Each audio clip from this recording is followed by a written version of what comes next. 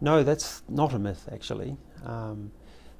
Most commercial aircraft have a cabin altitude equivalent to about 6,000 to 8,000 feet, which is not enormous. Plenty of people live at that sort of altitude, but if you're used to living at sea level, then that altitude makes you mildly hypoxic, a little short of oxygen.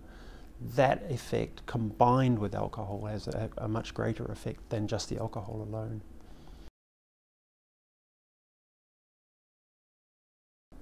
Oh yes, definitely.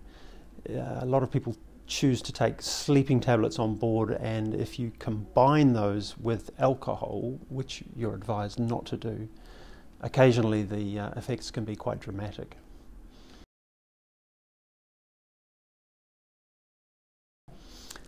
Well, alcohol is a dehydrating drug, so if you are drinking on board, probably one glass of alcohol should be matched with a couple of glasses of water to avoid the dehydration.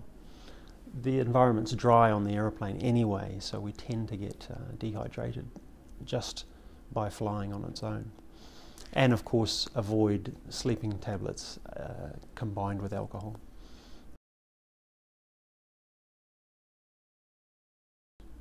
Well, of course, a lot of people are a little bit nervous about flying. It's not an environment that we were adapted naturally to be in. So that's not uncommon at all.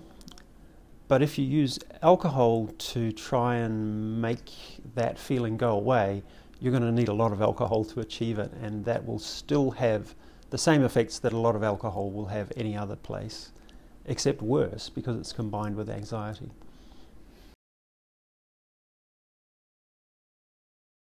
Yes, meditating. There are fear of flying courses run by a number of airlines around the world, which have been shown to be very effective at helping people deal with that. And occasionally, on strict medical advice, it's okay to take medication, but not combined with alcohol and under strict control. And you need to try it out first before you fly.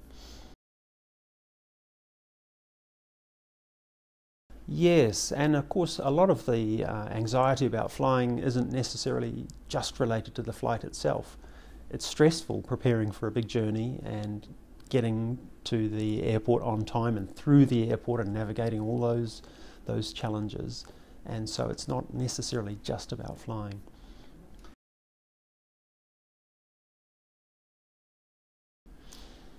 Alcohol's an interesting drug. If we just invented it today, we'd probably have trouble getting it registered, to be honest. But it has a lot of effects, almost every organ in the body. For example, the skin. There's some evidence that suggests that it promotes early aging of the skin.